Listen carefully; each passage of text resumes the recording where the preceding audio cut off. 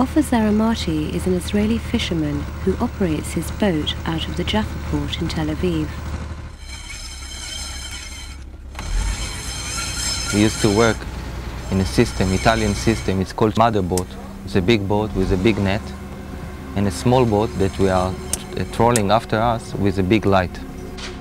Big lamps that give us a strong light on the water. We used to work like this for 3 months in the season of the sardines. We open the light, then we put an anchor to the small boat. We go to sleep a little bit. About 1 o'clock, 2 o'clock, we get up, get ready, and we are throwing the net, surround the sardines. One time, we catch a small dolphin in the net by mistake. And we hear him crying like it was like a baby, it was like a kid that's crying. It's not like a fish. It's a crying of something that's going to die. But you can't help it because it's far away, it's dark.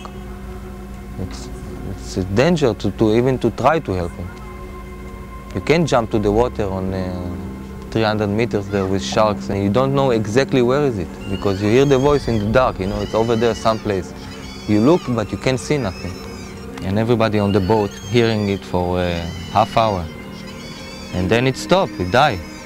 And now I have kids, you know, sometimes it start to cry, you know, it just give me the same voice. It's a voice that you don't hear it, you feel the voice. This is the difference.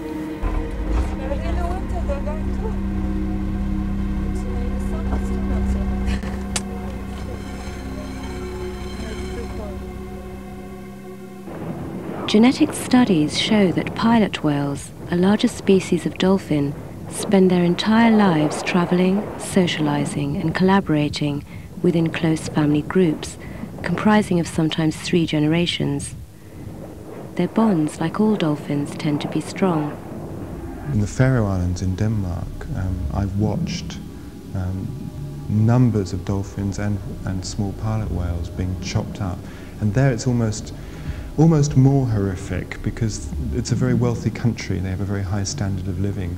Probably 2 of the worst places in the world for killing dolphins specifically for food are in Japan and Sri Lanka. In Sri Lanka, the dolphins didn't used to be eaten there, but once various gill nets start to get used, coastal gill nets, they started to catch them accidentally. A similar situation happens in other countries like Peru. And they started to bring in the dolphins, and once they started to bring in the dolphins, it started to get on the local menus. So people then start actually deliberately catching them. In Japan, it's much more industrialized. And with the whale ban that occurred in 1986, and the world decided it was wrong now to commercially kill whales, the Japanese turned their harpoons and their spears onto a lot of the dolphin population. And one particular species, the Dall's porpoise, was really hit very hard indeed. In fact, in a 3-year period leading up to 1990, they killed about 68% of the known population of Dall's porpoises around their waters, which was a phenomenal massacre, absolutely phenomenal.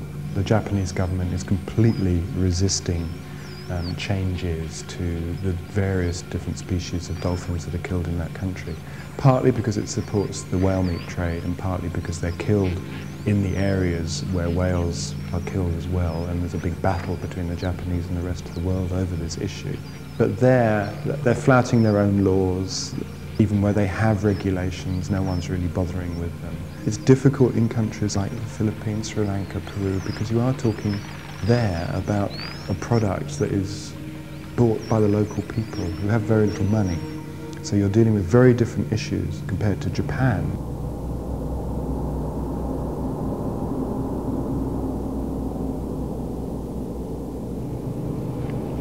It was discovered recently that Venezuelan fishermen were hunting dolphins and selling the meat for shark bait.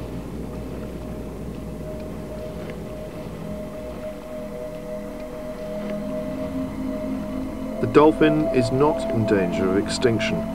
We're talking about 25,000 dolphins out of a population of 12 to 14 million.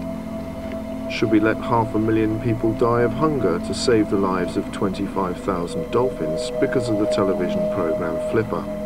If this is the attitude, within 10 years we'll have embargoes against people who eat rabbit because of Bugs Bunny.